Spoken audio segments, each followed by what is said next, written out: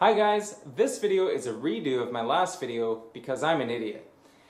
You know when you sometimes have a bad feeling in the gut of your stomach that something isn't quite right but you just don't pay attention to it? Well, I had that with some of the results I was getting.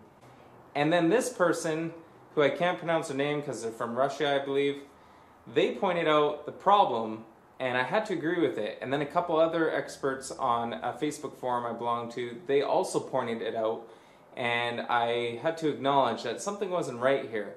So I retested the drivers, found out, yes, there was a problem with my measurements, and I've gone back and redone them and redone the video. It's mostly the same, I've just slotted in the new information, and now that's what I have to present to you now. So I apologize to Acoustic Elegance for the misinformation that I distributed, and I hope this new video helps with that, because it turns out now that the drivers measure equally well and consistent, this is a very good woofer. So pay attention now that the information is right, because this is good and you're not going to want to miss it. Okay, here's the drivers. They have been opened previously and checked out and even played and broken in. And then they've been sitting on the shelf for a little while, but this is the packaging, how they are shipped directly from Acoustic Elegance. They're fitted with some styrofoam blocks to keep everything tight inside the box, and then a plastic wrap around the driver itself. Nothing too impressive here, but everything's snug and tight. I have seen better from Pro Audio drivers, but this is what I would consider good enough. They got here safe, and they've been safe for a long time. Here's some nice beauty shots of the drivers. I'm not a big fan of spring terminals, which that's what came on these. But hey, they do the job, can't complain. The baskets are very nice, well ventilated.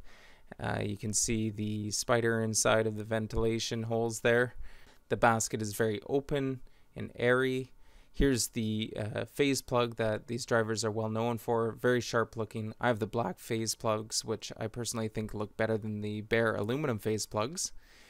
The surround is very nice and straight and glued on very well.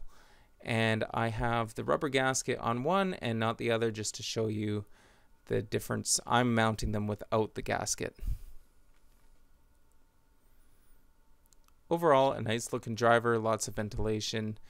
Good sturdy tensile leads. Everything is glued nicely and fitted very well. High quality product, you can tell just by looking at it.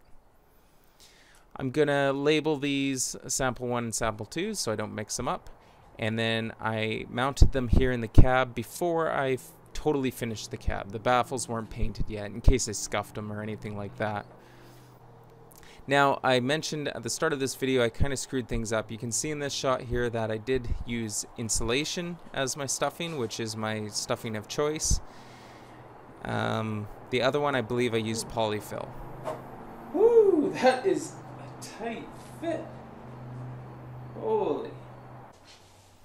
I then took impedance measurements, and as mentioned, my first go around with this video, these measurements, one of these cabs did not measure properly. But since then, I have gone back and taken the measurements again, and I got results that were much more realistic because everything was in place, insulation, stuffing, everything tight and bolted down, secured. So here we have the results, the new results of the most recent tests, and you can see things are very closely matched. We have a tuning frequency of about 32 Hertz. This is the saddle in between the two impedance peaks. And I'll talk about that more when we look at the ground plane measurement. That's very low tuning for this driver. Both drivers match very well. There is a little bit of difference in around 150 Hertz. And this is where I saw a big difference last time. But now that the cabs are properly stuffed, the difference isn't quite as much. This still could be a difference caused by the cabs. There might be an internal reflection of some kind in there that's just creating a little bit of difference. But overall, these drivers are very well matched. And also of note is the impedance minimum of 10 ohms. This is very important when we talk about how efficient the driver is, because when I do the frequency response, we'll see the output that the driver provides, and that is at a 10 ohm load versus most drivers have an impedance minimum of say 6.5 or 7 ohms, and if it's a 4 ohm driver, even lower, as low as 3 ohms. So when we look at the output of this driver, we got to keep in mind that this driver is putting out very high SPL with a 10 ohm impedance. What do you want me to do? Stand there and laugh when I fall? If you fall, I'm not going to be laughing. I'm going to be crying with you. Okay, so I took these massive speakers outside to get frequency response measurements, and some of you will say, why did you bother doing that? You could have done ground plane measurements or some other technique. Personally, this is how I feel you get the best results. It's as close to anechoic as you can get. I'm running if this falls off because I'm not going to be able to take this. I was very nervous this whole time, and I was happy to be able to take the driver down, but then up goes number 2. Despite having measured both drivers outside, I'm only showing you sample number 1 because sample number 2 did have that discrepancy I mentioned earlier because of perhaps the stuffing in the cabinet or whatever went wrong there. So anyways, let's look at sample number 1 here. We can see excellent output of like 95 dB plus. And again, just reminding you that this is kind of a 10 ohm load. I know that's not really how we normally think of things, but very high sensitivity here with a high impedance makes for a very efficient driver. We have a smooth response all the way out past 1000 hertz, and then the breakup zone, which I guess would be about 1300 hertz and up, just looking at this one graph, is rather consistent and will stay out of your way in the crossover and happily bend into shape. So overall, we have a very nice, consistent, and smooth response to work with here. Now that was just one driver, but I think it's important to look at the consistency between 2 samples. Because I botched it outside, I took both, I remeasured both drivers, but I did it in my shop. Despite this, we can see both frequency responses are very close, very consistent, and they match very well. There's nothing to complain about here. The phones are pretty good. Yep. I then did a ground plane measurement.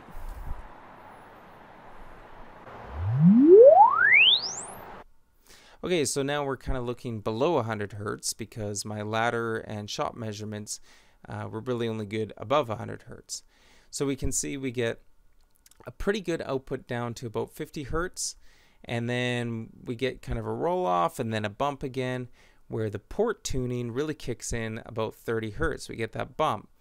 Now, this driver really isn't meant to be high output down around 30 hertz. That was never the intention of this driver, so I kind of tuned it a little too low, and I'll probably pull out those ports, chop them down a little bit to raise that tuning up closer to 40 hertz, which is completely satisfactory in my opinion. 40 hertz is perfect, exactly where I want to be for this driver.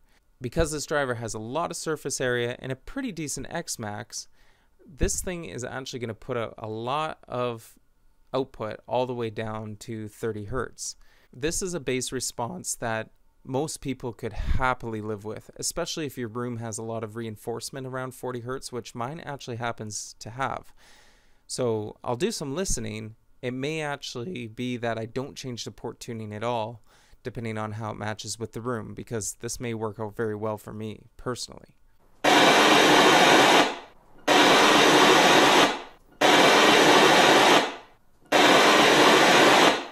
And this is what this driver is all about. The off-axis response of this driver is very good. And the point of this speaker, this driver, in my mind, is to have that consistent directivity to match up with a horn or a large format mid-range of some kind to get smooth off-axis response, but also directivity so that you don't have this omnidirectional sound bouncing around your room. For such a large 15-inch driver, I'm very impressed to see that even above 1500 hertz, although we do get some deviation, things are still very consistent. It's not till above 3000 hertz or thereabouts that things start to go a little haywire. But I gotta say, this is very impressive, and you'll be able to cross over to some very interesting drivers because things are so consistent and smooth. Okay, then I took some distortion measurements. Normally I'm not so into distortion measurements, and I don't like to really get into them on this channel because I think they're widely misinterpreted and misunderstood, but I'll just take a moment to quickly comment on them. This is the cumulative spectral decay. Overall, this may look a little dicey, but we are talking about a woofer that is meant to play below about 1,000 hertz. And so all that stuff above 1,000 hertz really should be filtered out. And below that, we're dealing with long wavelengths. And if you look at my z-axis scale, we're talking about 3 milliseconds here. So if you try to compare to other CSD graphs, you have to look at all the axes and really understand what you're looking at. Ultimately, I would say this is actually a very good result. And next was harmonic distortion. This is the 60 hertz response. And you're still getting some port influence, which is probably helping here. But look at this. This is where the big woofer area is really helping. We're talking, 35 dB down for second order. Here we are at 80 hertz, 40 dB down or so. And third and fourth and fifth order are even lower. This is, for these low frequencies, this is very good harmonic distortion. Here again, 40 dB down, 60 dB down for third order distortion at 100 hertz. Very, very remarkable in my opinion. 200 hertz, you can see third order and fourth order distortion just way down in the floor. Very, very good. And this is 400 hertz. Distortion is just simply put a non-issue here. Oh, and I will mention this was done at 92 dB at 1 meter, and then the microphone was moved closer. Here's just the, rather than looking at the single frequencies, this is the overall. I did from 100 to 2,000, 100 hertz to 2,000 hertz, and it's just kind of looks at the whole grouping of the harmonic distortion. The last thing I did here was I took my driver files, which are available for you to download and you can play around with as well, and I just messed about with a second order crossover. The driver response is so smooth that this is really all this driver needs, provided that matches up with the driver you want to match it with, the tweeter or mid. The one thing that caught me out is because impedance is so high, again that 10 ohm minimum, that it just kind of caught me off guard, and my kind of typical range of values wasn't really working for me at first. Because it's high impedance, it needs a large inductor and smaller capacitor. That can make for a bit of an expensive crossover. Those big inductors can get quite pricey. And there it is. There is the TD15M from Acoustic Elegance. Pretty solid performer. A lot of money, but overall, yeah, if you got the money and you want constant directivity, this one should be on your list. So anyways, I hope you enjoyed the review. I hope this helps you make a decision if you were thinking of this kind of woofer. And please let me know your thoughts on it. Comment below. Also subscribe to this channel. Share this video. Hopefully this is a popular video. It's a driver that a lot of people are interested in. So share it around on Facebook and things like that. It really helps me. I hope people get watching the channel and stuff like that. Have a great day. Thanks for watching. Goodbye.